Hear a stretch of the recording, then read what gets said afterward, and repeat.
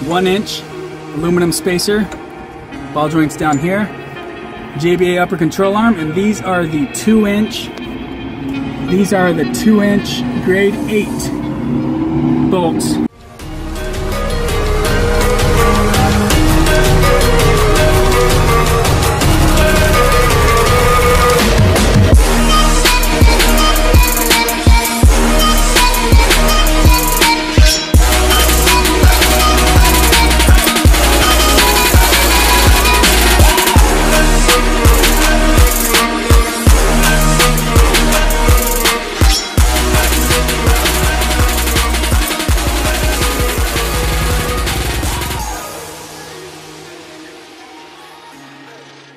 Alright guys, I'm gonna go buy the extended hardware for these 1-inch spacers. I need to get just under 2 inches. That'll seem to work. Some grade 8. If you do this, be sure to get grade 8 to be safe. I think these stock ones on the JBA may be grade 5. I don't know. They could be grade 8. I'll catch you on the next one soon. Hello guys, this is the grade 8 bolts I'm going to use for the spacer. I need 2 inches. This is gonna work out just fine, perfect. Right now I'm installing these 1-inch spacers for the K6292 ball joint. This is a Chevy ball joint that JBA uses for the Jeep Liberty KJ 02 to 2007. And this spacer fits perfectly on it, and I'm using these right now to bring my upper control arm up. Hello you guys. This is the finished product right here. 1-inch aluminum spacer, ball joints down here, JBA upper control arm, and these are the 2-inch grade 8 bolts. These are the stock nuts that came with the JBA control arm. These are 5/16. Where's the bag? These are 5/16, 18 by 2 inches. It's the same size, the same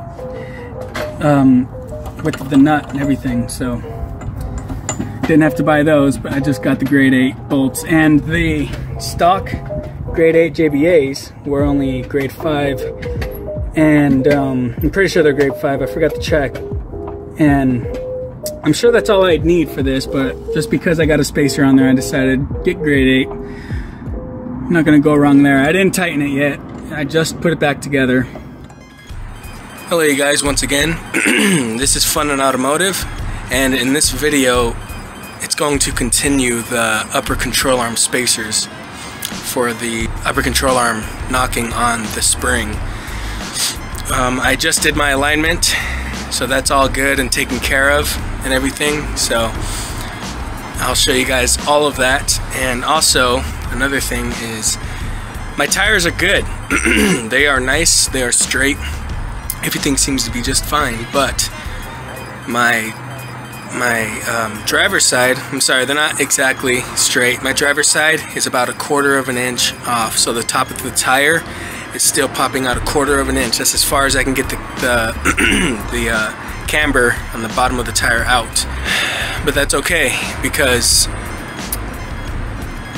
it's only like that mainly because my driver's side is shorter than my passenger side, which means it's shorter, it's lower, I should say, it's lower, which means the upper control arm is higher on the driver's side, which means it's going to pop the tire out just that much more than the passenger side. So the other day I raised my driver's side up about, I would say a good 1/4 of an inch, maybe 3/8, somewhere along there, 1/4 of an inch I'd say, and it did bring that upper control arm in a bit more, and that's why it's only 1/4 of an inch now that the upper control arm is pushing the top of the driver's side tire out. Now, let me show you all this right now. Let me get this camera turned around. We'll take a look at that. I don't know if you guys can tell, but pretty much straight. This side. And this is the driver's side. Pretty much straight. Just not even noticeable. I've had no wear on that thing whatsoever. No wear whatsoever. It's been doing perfectly good, straight. Everything's been gravy on that. The passenger side, that's all good. It's been good. Like I said, it's been doing just fine, especially since I raised it. Now let's check out the upper control arm spacers. And I'll show you just exactly how much gap I have now. There you go. Right there, about a ½ inch or so whatsoever, but it doesn't matter because every bump I've gone over, I miss it. I don't hit the spring. It misses the spring every time, so it's good on that. I don't have any problems whatsoever on that part. Let's take a look at the passenger side now. It's good as well. It looks close on camera because of the angle, but it's not. It's nice and far from it. Let's see if I can get my hand in there. Alright, yeah, this one, about the same. It's good too. It doesn't clunk.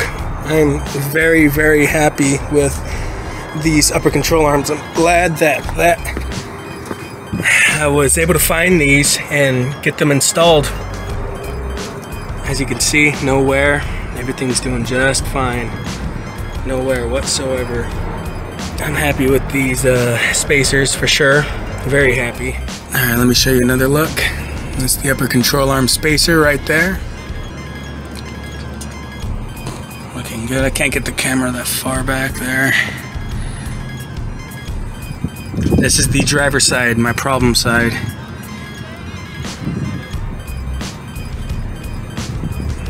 It's all good.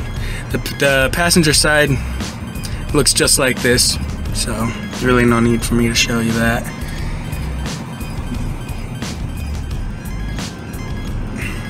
Like I said in my last video, these are grade 8. If you haven't seen that last video, go ahead and check that out. It'll show you exactly what bolts you're going to want to use. These are the stock nuts that came with the JBA that are on here. So go ahead and check that out. Now, with these upper control arm spacers, I really think that they're a good buy and they're good. As you know, if your upper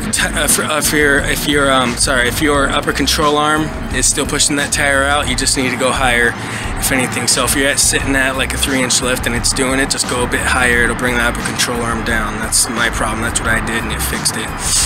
But if you're already maxed, if you're already at like, I'm just past 5 inches of lift. I'm at like 5.5 almost, and I wasn't. It's obviously harder to go up higher. I can't find extended bolts for the subframe, so I was trying to get it up to a 7-inch lift not long ago, and couldn't find any extended subframe bolts. So the moment I find those bolts, I'll be able to go up to a 7-inch lift, which I really don't need. 5.5 inches of lift is plenty.